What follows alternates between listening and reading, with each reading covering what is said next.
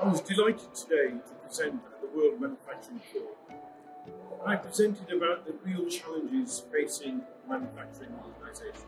Indeed, there are three main manufacturing challenges that I was talking about. First, the response to a series of crises where multiple disruptions are affecting supply chains. We've seen COVID, we've seen post-COVID, we've seen trade, conflicts, and we've seen wars.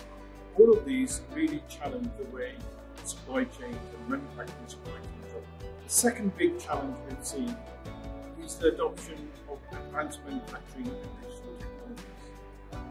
These offer new opportunities in terms of manufacturing scale and distribution models. So can we use these to really create a new business models, more responsive business models that organisations offer? And the third challenge that I discussed today was around sustainability. Now, sustainability challenges have been with us for a while, but now the real challenge of getting net zero done, and indeed done at scope 3, where we consider the wider supply chain.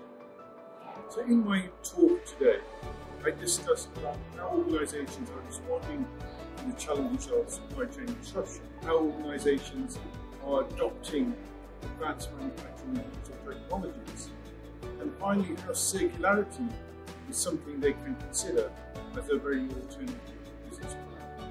Events like the World Manufacturing Forum are critical for organisations to really undertake knowledge exchange, learn from one another, learn from academia, learn from policymakers, and indeed learn from the collaboration between those organisations. I see this event as crucial in making sure that we are able to exchange best practices across different organisations in a sort of pre-competitive collaboration.